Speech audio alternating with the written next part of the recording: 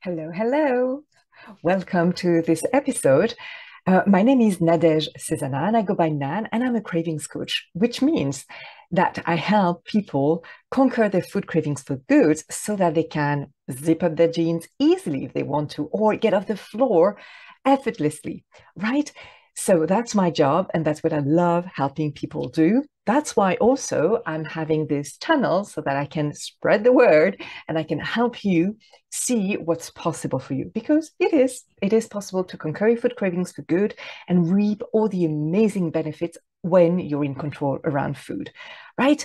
So what I'm going to do in the following episodes is to actually go through this three steps, the three simple steps that I help my clients go through, which are: first, understanding why they want to eat the food; two, decrease the longing they have for the food; and three, effortlessly, easily decline the food so that then they can reap those famous benefits, like maybe climbing the stairs and not being out of breath, or going back on the horse, really.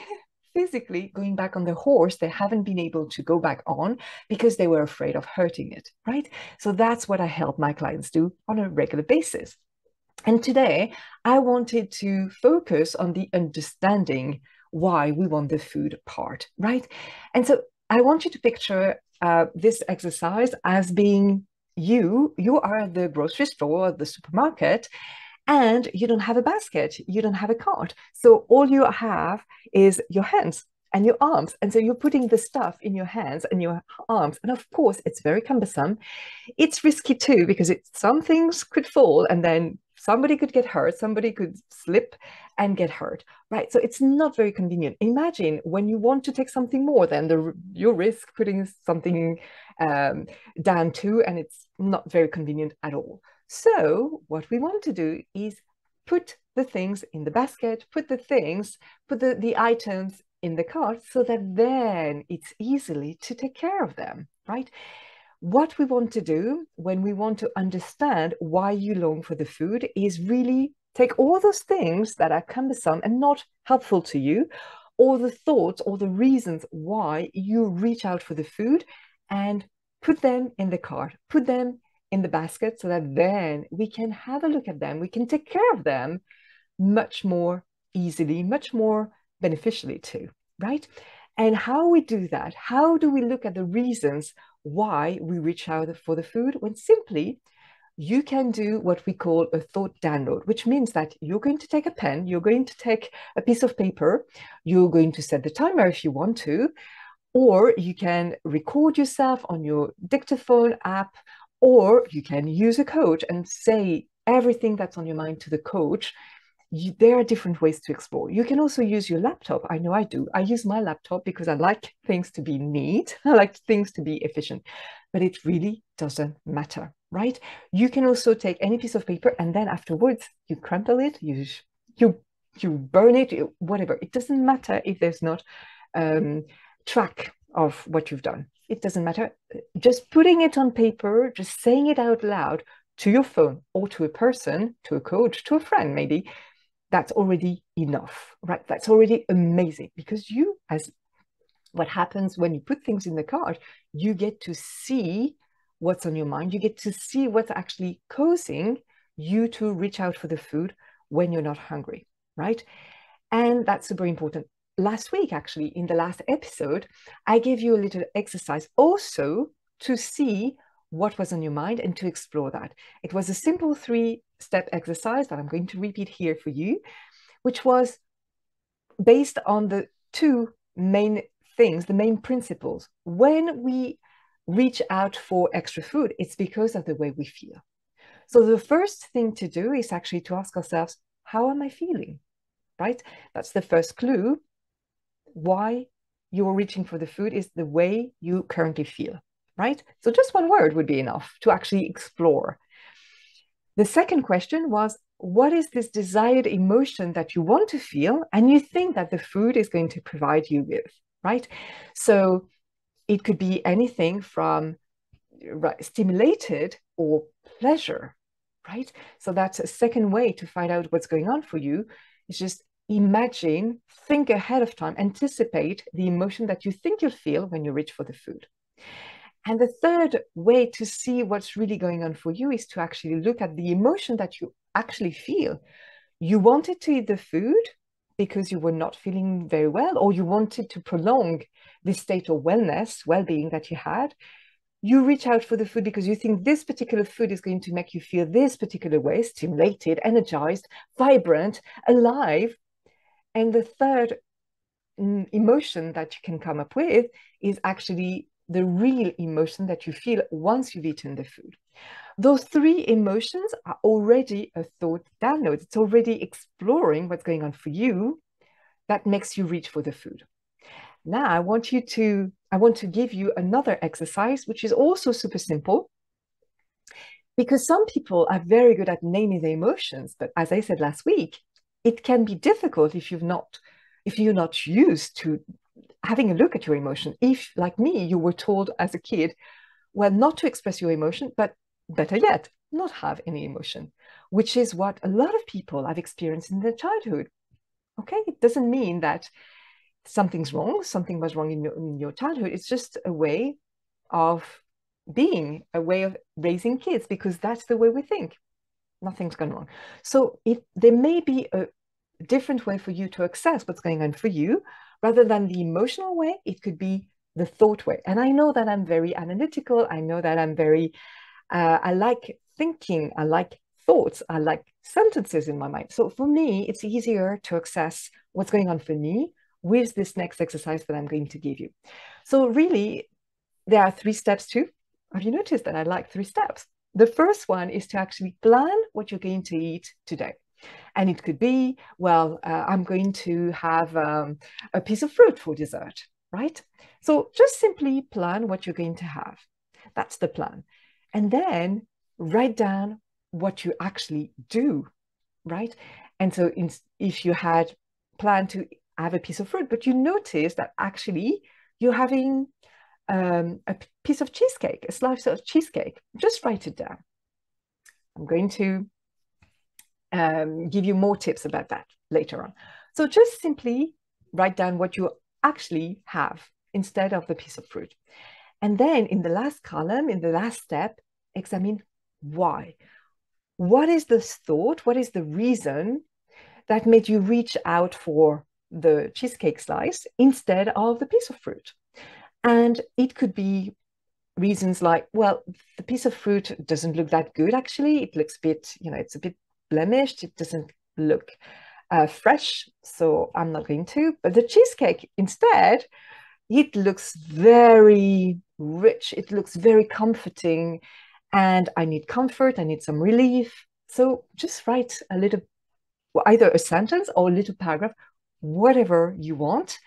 And this is also another way to access the reasons why you reach for the food.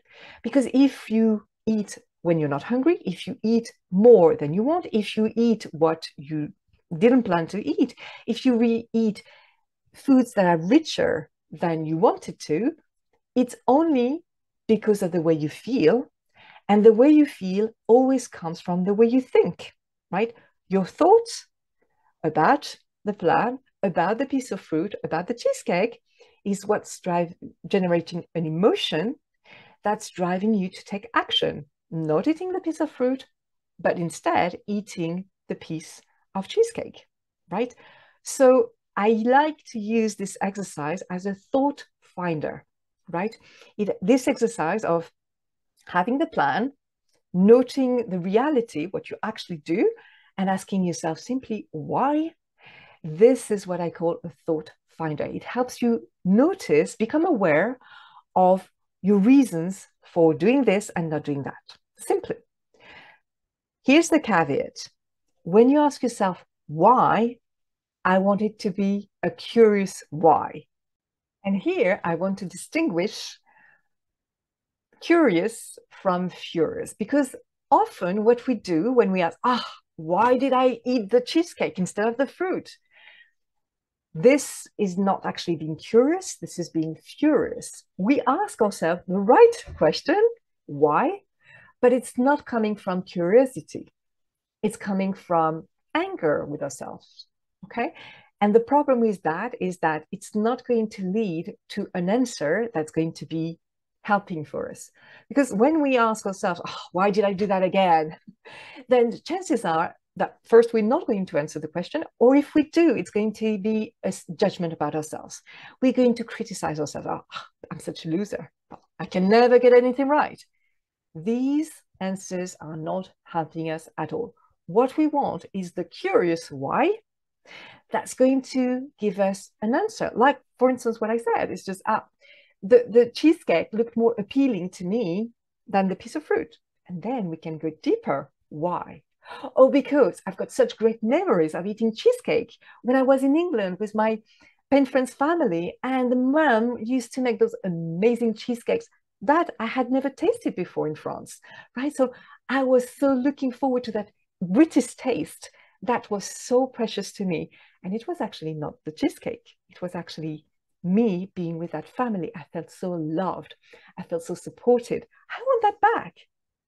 So asking the curious why is really going to help you figure out the reason why you reach out for the cheesecake. And as you've noticed, it may have nothing to do about the cheesecake per se. That's why it's so important to ask this curious why. And you're probably going to find two main reasons: what you don't want and what you do want. That's exactly what I said. It's just that you're going to notice that you don't want to have this piece of fruit that doesn't look good to you, but you're going to want something that looks so much more appealing to you, so much more appetizing, right? So that's why we do this exercise. I hope this is helpful to you. Let me know if you like those exercises of really simply looking into what's happening for you when you notice you reach for the food. And is it helping for you to look at your emotions, the emotion that you're currently feeling, the emotion you want to feel thanks to the food, and the emotion that you actually feel after eating the food?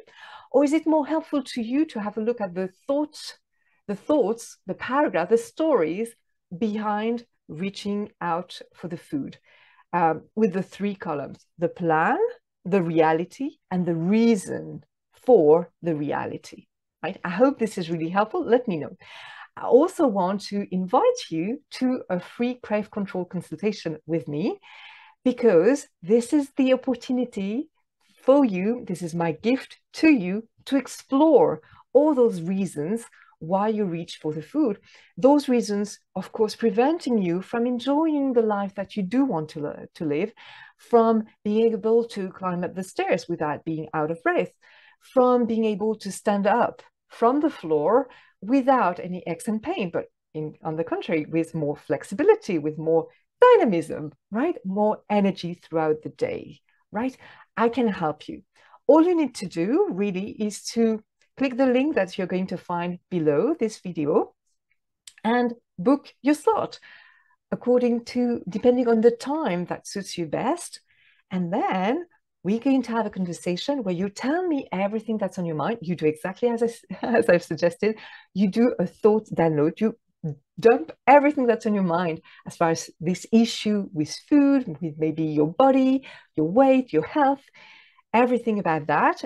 You tell me everything that's on your mind. You also tell me what you want, right? What is your dream come true? What does it look like? This vibrant future version of you who can do what she probably can't do as well as she wants right now, right? We explore all this. And then what's super fun is also to explore the ways to reach that goal for you, right? The ways you can be more who you want to be, the person you want to be, who can wear all the clothes that she wants to, instead of finding the ones that actually hide what she doesn't want people to see, right? We find all the ways that you've already explored, and what worked, what didn't, what you can use right now to go to that place where your life is the dream, right? We can also explore, if that's something that you want, what it would be like to work with me, right? To go through those three simple steps, like understanding why you want the food, decreasing the longing for the food, and then declining the food easily, effortlessly, right? I can tell you how I would work with you. And then, of course, I'm going to invite you to join my program if that's something that you want. And to give you the details right now, because there's no secret, it's a program of 12 weeks, so 3 months basically, and it costs €3,000.